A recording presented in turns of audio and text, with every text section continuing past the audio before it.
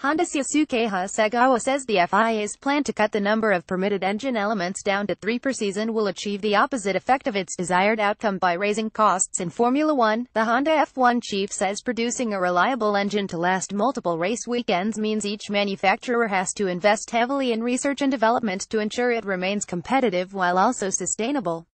After Honda's difficult return to F1 as engine supplier to McLaren, which will come to an end this year and it will switch to a new partnership with Toro Rosso in 2018, the Japanese manufacturer has been hit hardest by the rules, with Fernando Alonso and Stoffel Vandoorne picking up the most grid drop penalties for exceeding the number of permitted parts this season.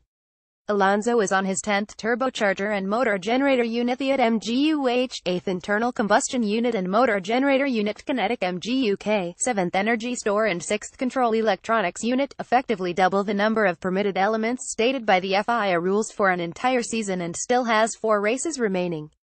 As a result, Hasegawa has warned of the difficult challenge of aiming to be competitive and reliable when the number of permitted elements is reduced in 2018, when each driver will be allowed just 2 MGU-Ks, control electronics and energy stores, and 3 MGU-Hs and turbochargers for an entire season. It is a very difficult challenge, Hasegawa said.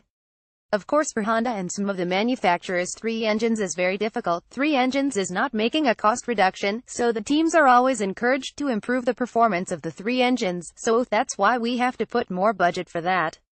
If the FIA is aiming to reduce budget with the 3 engines, it is completely the opposite side.